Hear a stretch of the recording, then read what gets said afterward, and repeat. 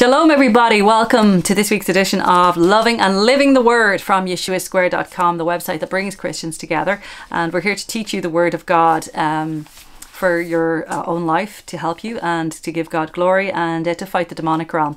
So this is daily devotionals for men and women for God's glory, to learn the Word of God. So today's verse is from Psalm 85:12, and it says, "Indeed the Lord will give what is good.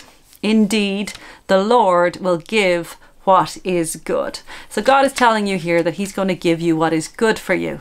He's not going to give you something that's bad for you. He's not going to put a person in your path that's bad for you. He's going to put somebody in your path who's good for you and who suits you and who's able to help you and encourage you and bring you forward in your calling and who compliments you.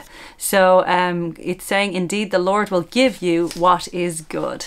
So a father doesn't give a child something that's bad for them, does he? He gives his children things that will help them and will make them grow and will encourage them and will bless them.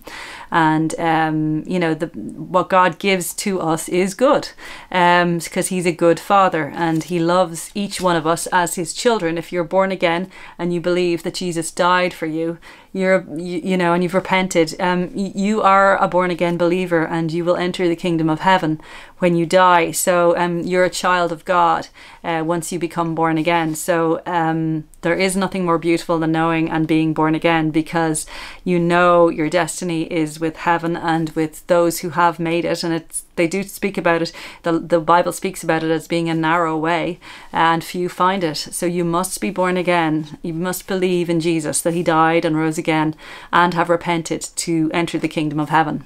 The next step obviously is to be filled with the Holy Spirit, and every believer should be running after that as well and wanting it and seeking it and asking the Lord to fill them up with the Holy Spirit and to baptize them in the Holy Spirit so they can speak in tongues and prophesy. So God never gives you anything that's not good for you. So it does say very clearly in the Word, indeed the Lord will give what is good. So God's going to give you something that's good for you. He's never going to give you something that's bad for you. He's going to give you something that's good. Okay, so his gifts are good. He doesn't give any bad gifts to his children, and he loves his children and he loves you. So he's giving you what is good for you. Okay, it's good medicine. All right, God bless you. I'll talk to you again tomorrow. Bye for now.